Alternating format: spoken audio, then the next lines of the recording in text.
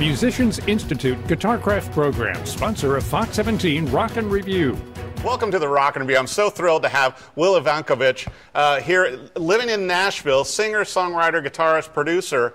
You do a lot of great things, Will. Oh, well, thank you. You know, and you're playing with the Guess Who. Yes, I am. And with this current incarnation, I got to tell you, a brand new album out, which is The Future Is What It Used to Be, and I've been listening to this thing a lot, and a lot of great songs on here, man. Oh, thank you. Thank you. It was a labor of love. We did a lot of it at Blackbird Studio in Nashville. Yeah, with my buddy. Well, who's your buddy? Yeah, McBride. Oh, McBride, of course. You know, and it's like, what a great studio. It's an amazing studio, and we did it in Studio A with their big Neve console, and we purposely tried to make it vintage sounding. Right. Like the classic Guess Who era. And I think you guys did it. You know, you and I were talking before we came down to the studio. I remember being a little kid, and my dad had, like, you know, the vinyl records of the Guess Who and the 8-tracks. And I just remember growing up with that. And so I was listening to the album.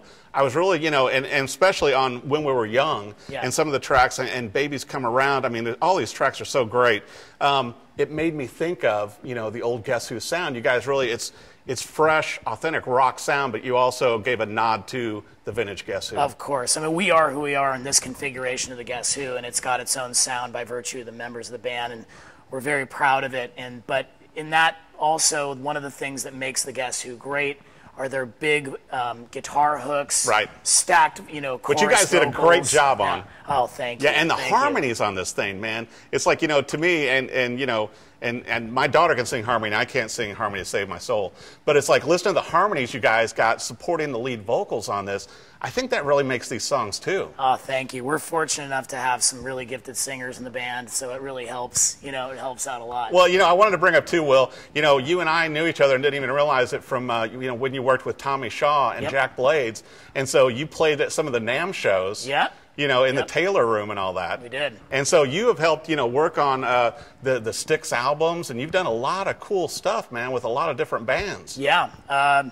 I produced a bluegrass record for Tommy Shaw. And you played the Opry. Yes, and we did a street week here. Wow. And it was amazing how well received we were for a bunch of rock and rollers playing bluegrass. But it was a lot of fun, and we did that, and we played some of the radio stations around here, but it was a good Well, I'll tell you time. what, you were also very involved in an album that I think should have gotten more attention that I really enjoyed, was the Shaw Blades album. Okay. Yeah, the Influence record, I came on to as a third guy to tour it. Yeah. They had finished the album, and that's how I met those two guys. So, really? Jack Blades had a kind of a blind audition at his house. He said, "Here's a guitar, start playing songs." We were singing back and forth. No pressure with that. No, but I didn't know that it was an audition. He just said, "Come on over and let's hang out." And so at the end of it, he said, "Do you want to play with me and Tommy and Shaw Blades?" And I'm like, "What?" Wow. Let me think about that. Yeah, so that was the audition. Yeah, that was the audition. It was pretty cool, actually. But that's Yeah. how I met Tommy and Jack, and then Tommy and I forged a relationship writing. And well, you know, and that was also part of what brought you here to Nashville then. Mm-hmm, absolutely. Tommy had moved here about 6 years ago, and I started to work on Styx, the Mission record with him, writing it, and I kind of fell in love with just how awesome Nashville is and what it's become. You know, I've come here for years playing, but it's kind of evolved into, it's still got a small town feel. Right.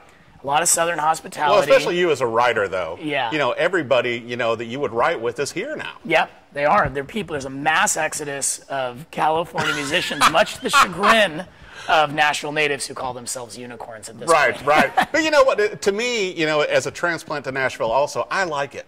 You know, I like it, you know, that you've got this melting pot of musicians and different influences, just like you know, growing up and playing music, and with all the bands of musicians you've been involved with.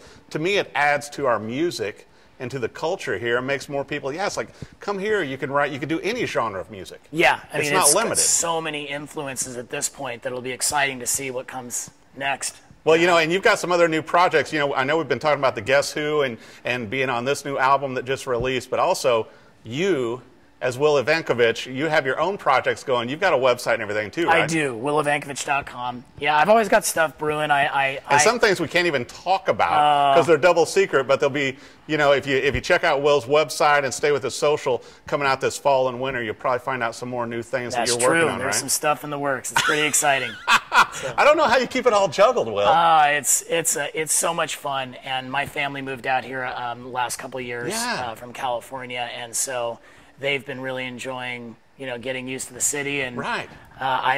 It's just amazing how many cool things you can discover, if you look around. Yeah. So many. Well, I thought it was very interesting. Your wife came in with you today while you're doing the show. And I thought it was a great way, instead of, like buying them, like, a shotgun or something else, you helped her buy a J45. Of course. Because she's learning guitar, and what budding guitarist does not need a 1964 Gibson J45? That's right, a brand new guitarist. I had ulterior motives. I was going to record with that thing. No, it could have been a Takamine. It could have been any other guitar. No, she had to have this beautiful 1964 J45. And I think that will impress the guitar teacher when she goes in. Yeah, she did already. Yeah. He was like, what are you doing with that? Well, and you've been playing Gibsons for a number of years, and you've had a lot of great guitars, but you're kind of, using more of the Gibsons on this tour and also on this album, right? Yes. I love Gibsons. They're it's like an old pair of jeans. I mean, it's just, they really are comfortable. They sound great. They're built well. It's not broken. And they don't sound bad with JHS strings either. No, they don't. And you've been working with Moody guitar straps for a while. Yep, I just got a couple new Moody straps. Man, I'm telling you what, I always like seeing them at the NAMM shows because they always have like the best displays. They do. Those straps will last you the rest of your life. I mean, they're beautiful, and they're made from Italian leather. Well, when you're dragging out a Les Paul, you kind of need a strap that will displace some of the weight. Of course. So you don't get the Jimmy Page lean. That's right. Yeah, exactly. Especially the way you're jumping around on stage, though, man. Yeah. For all the shows and everything you play, with the Guess Who, obviously, but with your other gigs, too, it's like you got to be pretty nimble. Well, I just hope I don't sprain my ankle anytime soon. I keep doing it, and I keep jumping, and hopefully one of these times. Well, you were saying, that Tommy Shaw's doing the same. It's like, that's amazing. And he's older than both of us and still doing it. He jumps twice as high as I do.